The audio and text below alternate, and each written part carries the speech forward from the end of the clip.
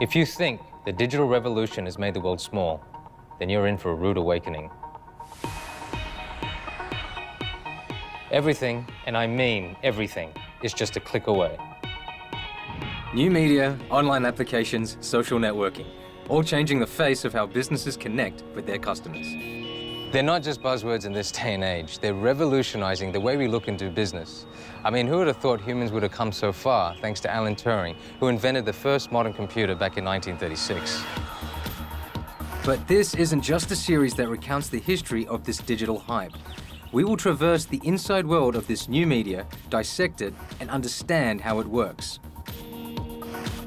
As an actor, I'm constantly on the search for new challenges to overcome. And this may be one of my greatest challenges yet, to find out what it takes to succeed in the new digital age of the business world.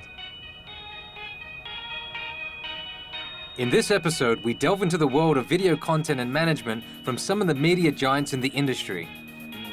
His vision really was that at one point in the future, video would become as ubiquitous as text is on the internet. We found that it's the equivalent of flipping channels on TV, where you're changing between entertainment bucket to a lifestyle one, to sports, to news, and your attention span is a little bit shorter. We'll show you how you can connect your business to the online video world.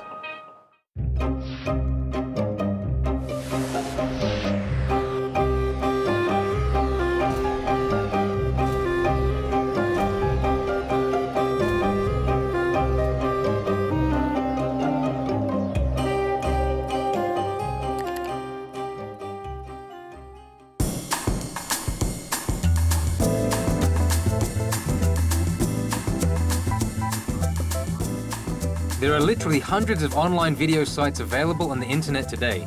Each one of them has its own style and form of content, and they cater to certain demographics as well. If you wanted to connect your product or business to the online video world, which one would you choose? Or do you come up with your very own online video site? This is a story of a collaboration between two powerhouses, a content provider and a technological giant. In 2010, Zin MSN was born, a portal that bridges the different media channels in Singapore together. Now it is one of the leading lifestyle, entertainment and news portals on the internet.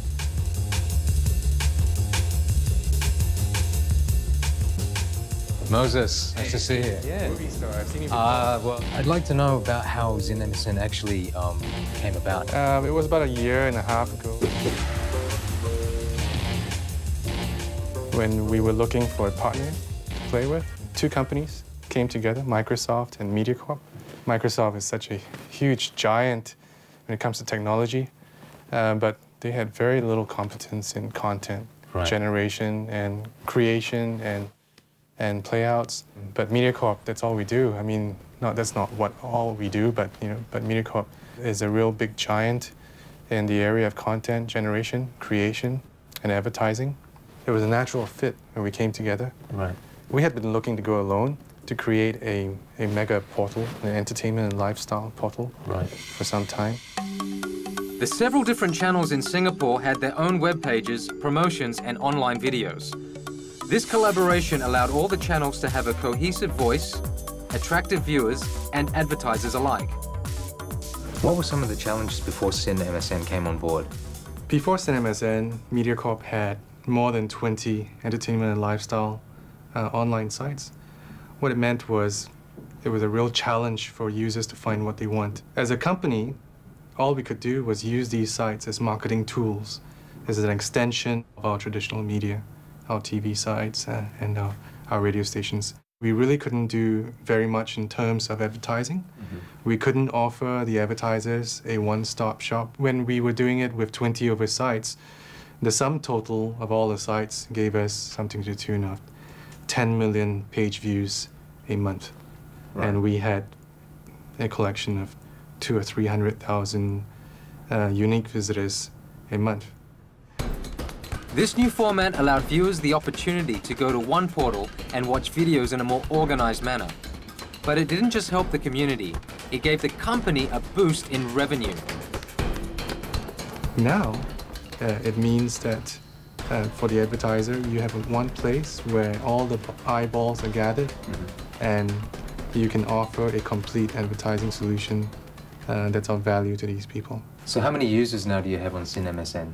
We have 1.9 million users a month on CineMSN. Right, that's a lot. Yeah, it took us in a short space of 7 months. We became the top online portal in Singapore. Audiences have always been used to watching hours of episodes on traditional television.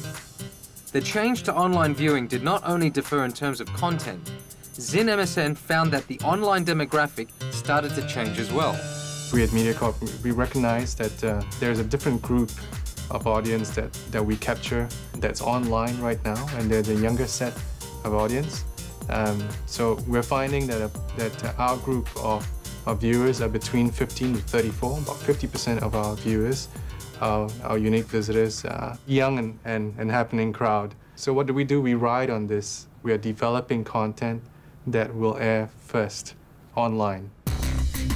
For CineMSN, it isn't just about rehashing traditional TV programs and putting them online anymore.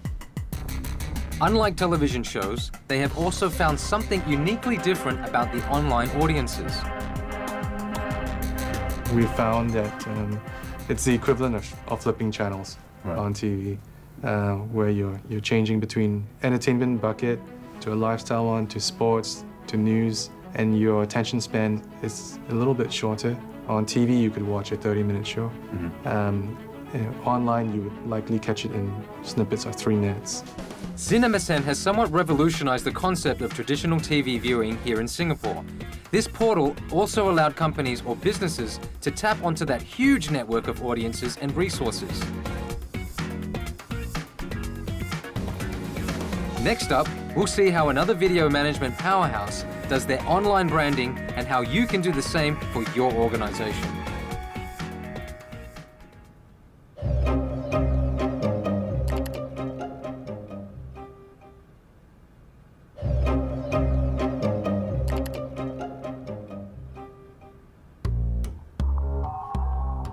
Let's say you have a good product or business and want to expand your business online. Instead of just putting it up for show and tell on a traditional internet web page, you want something else to engage your audiences, perhaps online video content. How do you go about doing it? One company may have the right solution for you.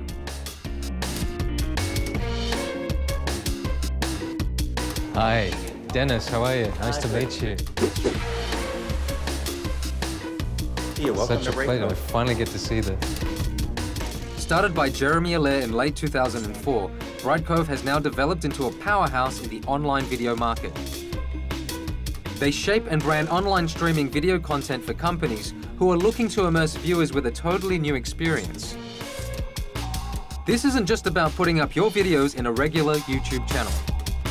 So what is the difference between Vimeo, YouTube, and say, Bright Cove? YouTube is really, the goal there is for awareness. It's really meant to cause people to take action on something. In the case of brand control, there's not a lot of brand control in a YouTube or a Hulu type of experience because your video could be up there, for example, with your competitor's video. What we do is we enable the technology behind it. The new era in online marketing, brand control. It's not just about controlling the content that viewers see, it's about channeling the product or business into something new. Here's one of our clients' websites, Aussie Bum. Aussie Bum is a leading retailer of swimwear and sportswear based in Australia, but all of their business comes over the web. They're only an e-commerce vendor. They have used video as a tool to really reach out and engage with their target market demographics, young men in teens to early 30s, that it's really all about lifestyle. It's about a lifestyle on the beach as well as off the beach, where people are active, they're really, they've got a aggressive lifestyle where they're risk takers, they try sports, and the reflection of what they wear is really what it's all about. Well, from a brand marketing perspective, one really good example is a company that we work with in Korea, the Latte Group, a large conglomerate, but one of their divisions has a broad variety of beverages that they bring to market. And what they've done is to really take an innovative approach to communicating to a customer base that really had begun to disappear. They've revived one of their brands through innovative use of video. What they do is this: they put a little tag, a QR code that's actually printed on the packaging of the bottle. And consumers in the market can take their smartphones and snap a picture of this code, and it automatically generates a link to a web location that immediately brings a video to their phone. And it takes a story of a young couple, very analogous to what we see on Korean telenovelas or soap operas on TV. Yep, okay, Korean drama. Korean drama. And so they've built a story around this brand that people want to keep watching. And so what it does is this: number one, it's entertaining and engaging for the consumer. Secondly, they're certainly buying more of the product. Right. Exactly, because each bottle has a different code and they can watch a variety of videos. And the whole premise is that they're piecing the story together. So this is a way that Latte Group, which has been around for years, a very established company, is really reaching a younger segment of the consumer market for a brand of a beverage that's been around for years, had seen declining sales, and since they've been doing this, have really revived the brand, and sales are up. As with any other form of web tools, there are always drawbacks. As we have seen through Zin MSN, the issue lies in the short attention span of the online audience, giving new meaning to the term channel surfing. What are actually some of the challenges that you face with this new technology and online content? There's a lot of challenges in the past that were all built really around infrastructure. When publishers of different video content first brought video to the web, it was all about is there enough bandwidth and is there enough speed? On a global basis, infrastructure has improved dramatically. Part of the force behind that is large companies such as Akamai, the world's largest content delivery network. Akamai and Limelight and JStream in Japan, these types of companies are basically internets within the internet, and they provide guaranteed bandwidth for users. Now, remember that 51% of all internet traffic this past quarter on a global basis was driven by video. Here in Asia Pacific, it's slightly above 40%. So you have to have the infrastructure in place so viewers have a great viewing experience, because if you don't, they're going to turn it off. And the people at Brightcove have come up with another solution for this issue. It's something called hotspotting. It's about keeping their attention span and also driving engagement, because the longer they're watching a video, and then if you build advertising around it, it creates a monetization or an opportunity to make money off the video that you're showing. Or let me give you an example of a large global retailer, Marks & Spencer. Marks & Spencer actually sells quite a bit of products online at marksandspencer.com. When they started, it was just static displays of jewelry, clothing, shoes, and other types of things. Just like any other sort of store department online? Yes, in fact, still these days in some markets you see these old-fashioned websites, and they're not doing very well. Right. Marks & Spencer is really a retailing brand leader, and their digital media group has a tremendous amount of vision. What they did, they integrated a number of tools into their website to present a higher level viewing experience. For example, some of their clothing lines, they wrap not just pictures but videos around it with models from fashion shows showing the item. Now within that, they've also integrated little hotspots. Hotspots are little parts of the video where they'll draw in the viewer for more engagement. And it would, for example, suggest, if you like this dress, we have it available in 6 colors. Click here if you'd like to see them. So the user can click. And with that, and it will show the whole range. It will show the whole range, and they can even, in some cases, click on colors of the garment and see it change on a still, so they get a real total vision and impression of what it would look like. People want choices. They take this step further, and then they hotspot it again. If somebody clicks on a color, it means that they're engaged. So then they'll offer another choice, and that is, if you want to see what sizes are in stock, click here. Right. And what's happening on Marks & Spencer is when people are watching the video of something that they like on the web page, and they see the colors that are available, and then they click on their size, and they see it's in stock, Marks & Spencer will then give them an option to go into the shopping cart and say, if you like this, you can click here, and we'll put it in your shopping cart. And by the way, if you order now, shipping is free, as an example, for an incentive. And what they're finding is that this conversion rate on items that have video wrapped around them is much higher than on items that simply have a picture or a text description. So they've seen dramatic increase in sales after they started using video on their website. It may seem daunting for a company to get online with video content for the first time, with all the platforms available. Do you need hotspotting? Do you need shorter videos, or would you even need it in the first place? After the break, we'll show you a few ways to make sure you do the right thing.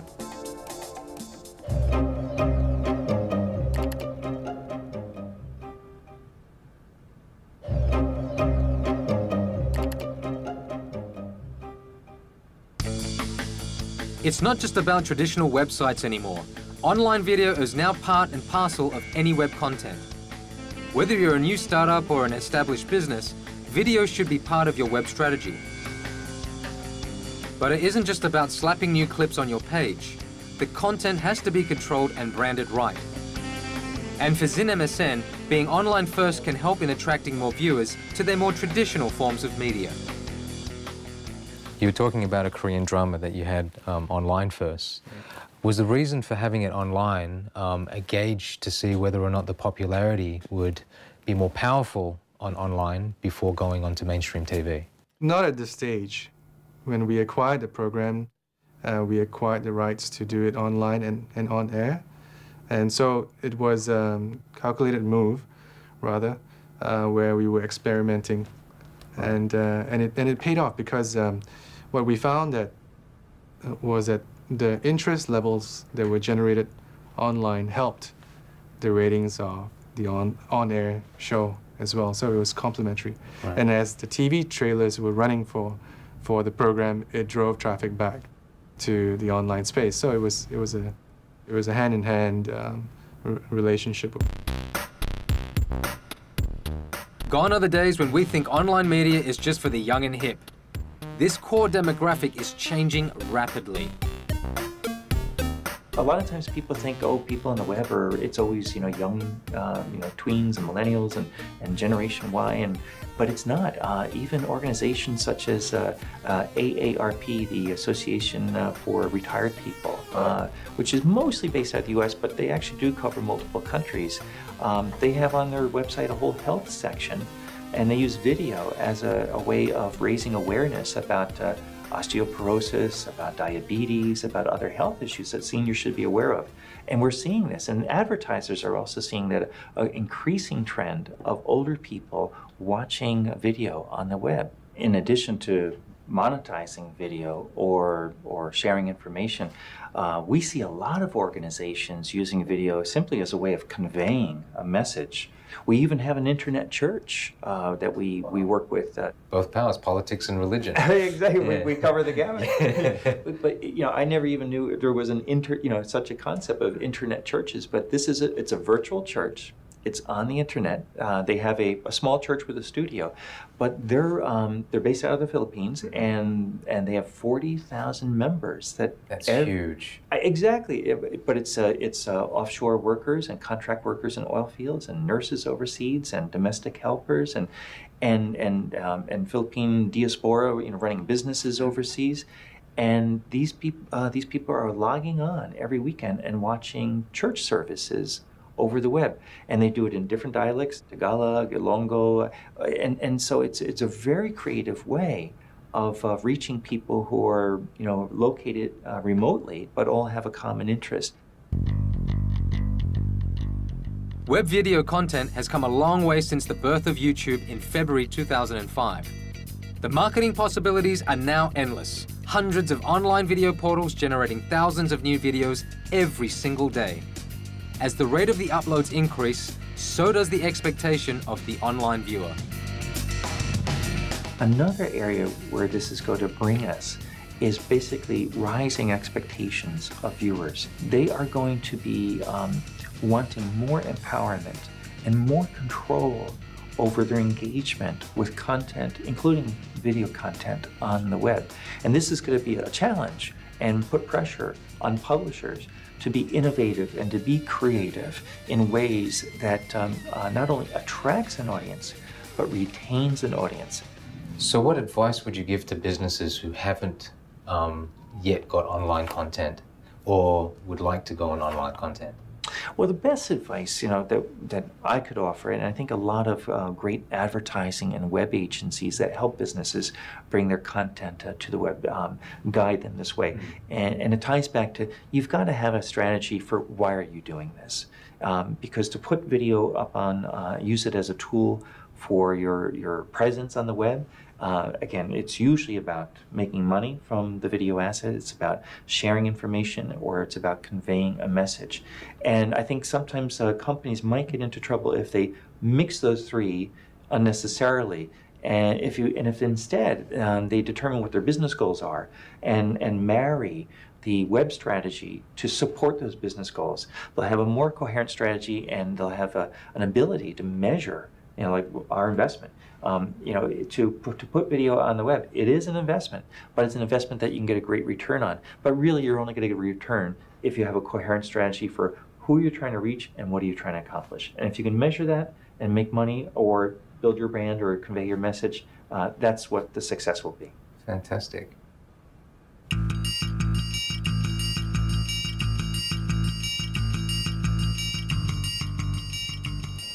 Interactive video content, unique QR codes, and the promise of augmented reality.